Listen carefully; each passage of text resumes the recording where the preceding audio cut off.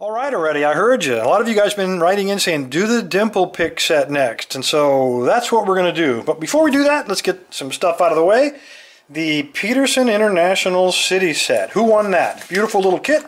And I turned off comments a little while ago. We had 1,875 unique comments, and we randomly selected Evan Rohef 21. So Evan, if you will PM your address, I will put this in the mail, and you can then stop using your $10 Amazon kit. And it's kind of funny you mentioned that because just today, I grab all of these, I got 5 different really inexpensive kits from Amazon. We're going to spend some time talking about the pros and cons of them, but not today. Today we're going to be talking about the Dimple sets. This is the Southord PXD 15. And there really are only 2 choices out there. This kit and one that's almost identical to it made by a company called Goso. When you put the kits side by side, they're literally identical. It's almost like they were made in the same factory. They're very strong resemblance. I don't know if they are, but this is the Southord kit. In the Southord kit, you get a handle with a collet to hold all of your pick tips. You get a total of 8 pick tips of different styles, which we'll talk about in just a moment. You get 2 picks that are handleless. You get a built-in little handle, fits very flat in your pocket. And I would not think that these are exactly high-demand items. This is a pick. I've only used this a couple of times in a Chinese lock that had a dual row of dimples down the center of the top of the lock. And I was able to rock it left and right and pick it. And that's only one lock in like the last 5 or 6 years. And then you get 3 different style tension wrenches. Nothing special, they all work, but it gives you 3 different choices to go with. So for the handle, what do you get? Well, let's go see how it works. Slides right in there, put it into the collet, tighten it up, and there you go. You get several styles of picks, and I call these flags. This is a straight flag, which means you can pick the left side of the lock or the right side of the lock, and this pick just doesn't care because there's no groove, there's no curvature whatsoever on him, and this is usually the pick that I will start with.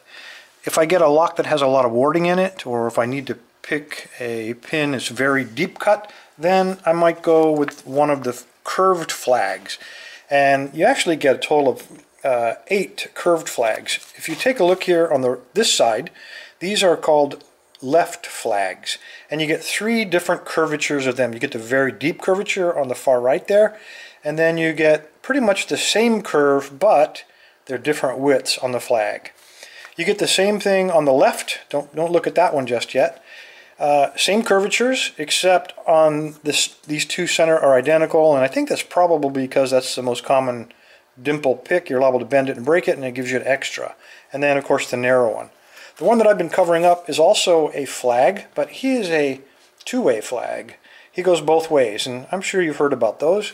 You can pick either side of the lock, and he just doesn't care.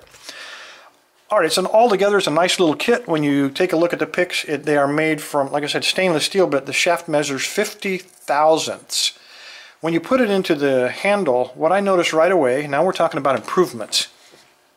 I noticed right away that the pick goes up and down, and you can feel it clicking. It gives you a lot of feedback in the handle.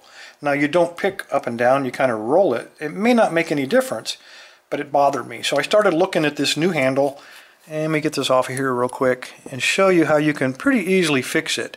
You'll notice the pick doesn't go all the way down into the collet, it pinches it.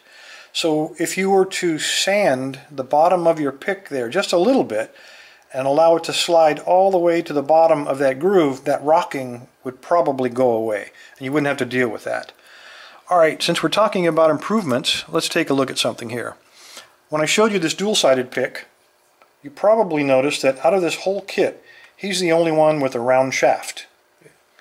Well, in China that's a very common pick, used very frequently, so they're going to spend some extra effort. They don't do that on these. These are 50 thousandths square. Now when you put this into the keyway and you roll that back and forth to pick, it's going clunk, clunk, clunk, clunk. So it's not a wheel, it's like a block, and it's giving you all that artificial feedback. You really don't want that. Now of all the kits, this one probably requires almost an extraordinary level of effort to make it useful. But I'm going to show you how to do that. And what we want to do is round off all those square edges. So let me show you what I'm talking about here. I'm looking at the end of the pick. This pick in particular, I hope that will focus. And this is just a right flag. And this is the face of it. And what we want to do is round off that corner, that corner, that corner, that one, and that one. So basically all the square edges, we want to remove all of that material so that it'll roll very nicely like a wheel inside of the keyway. And how are we going to do that? It might seem like it's going to take a lot of time, but it really doesn't.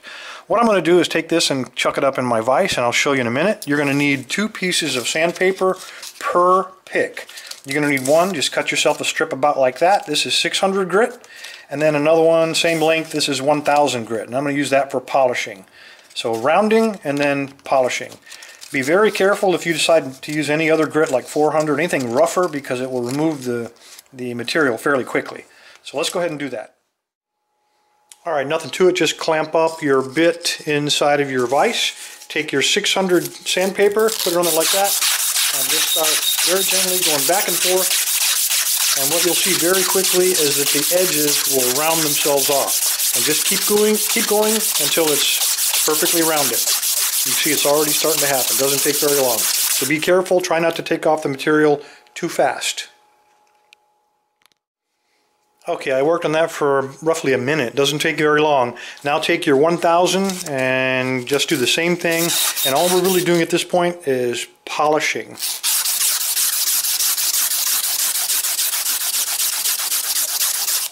And that's really all it takes. Once you do that, roll it over and do the opposite side, and your shaft will now be round. Alright, we've got that entire shaft rounded and polished, at least as well as you can do with 1000 grit. So that is done. There's only one thing you can do to make this even a better pick. If you look at the tip of that pick, you'll notice that there's just a little bit of squared off that you couldn't reach with the sandpaper. And let me show you on the card what I'm talking about.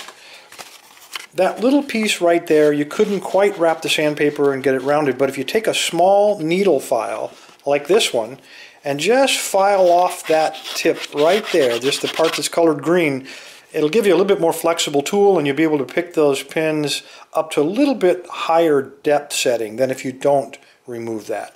If you don't think you're going to be using it, you don't have to do this, but it's going to take about an extra 1 minute per pick.